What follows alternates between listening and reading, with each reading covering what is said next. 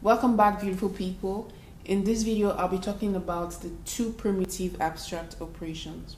But first, we need to understand what abstract operations are. According to the JavaScript specification, abstract operations are not part of the language. They're not part of the ECMAScript language, right? But they are solely responsible for type conversion in JavaScript.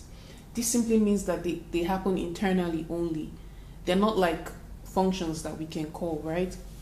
So whenever cohesion occurs, whether implicit or explicit, one or more internal operations known as abstract operations are performed. Now let's talk about the two primitive abstract operation. When a non-primitive value is used in a context that requires a primitive value, the JavaScript engine invokes the two primitive abstract operations. Stay with me. So the two primitive abstract operation is solely responsible. Its responsibility is just to convert non-primitive values to primitive values. So its name basically explains what it does. It takes a non-primitive value and it converts it to a primitive value. Let me explain how that conversion happens. According to the spec, the two primitive abstract operation takes two arguments. The first one is the input, the second one is the preferred type hint. Now the input is the value that needs to be converted to a primitive.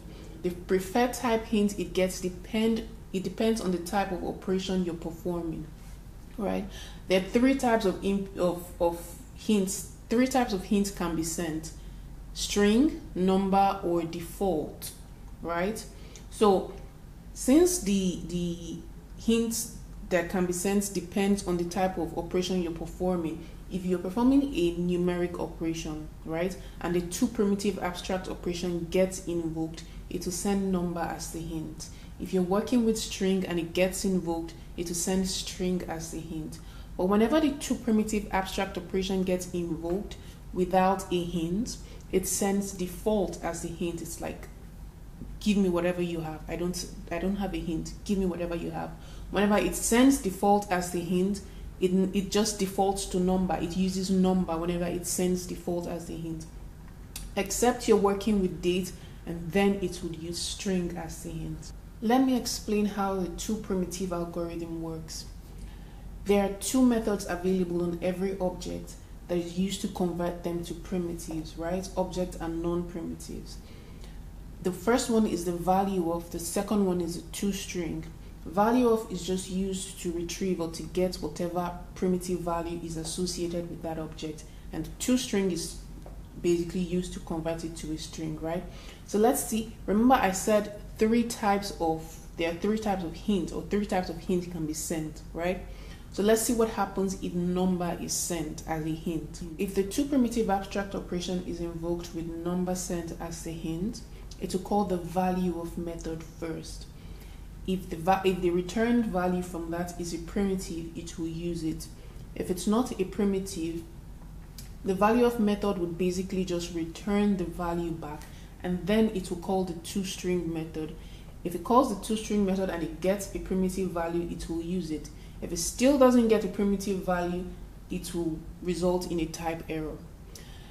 That is for number. Now let's see what happens if string is sent as a hint. If the two primitive abstract operation is invoked with string as the hint, the order is reversed compared to the first one, compared to the number algorithm. It calls the toString function first. When it calls the toString function, if it gets a string representation, it will use it. If it doesn't, it will try the value of method to see if the object has any primitive value associated with it. If it doesn't have, it will result in a type error. The third one is the default, right? When the two primitive abstract operation is invoked with default set as the hint, it will just set the default to number. It will use number as the default, and when it uses number, it will go through the number algorithm. Except you're working with dates, then it will set the default to string and go through the string algorithm. Another thing to note about the algorithms within JavaScript is that they are inherently recursive, right? So this means that if the two primitive abstract operation gets invoked and it doesn't return a primitive, it will keep getting invoked until it returns a primitive or an error in some cases. Now I hope you understand how the ToPrimitive abstract operation works. I have an article on this topic and I will leave the link in the description below. If you have any questions, please leave it in the comment section. I'll be sure to attend to it.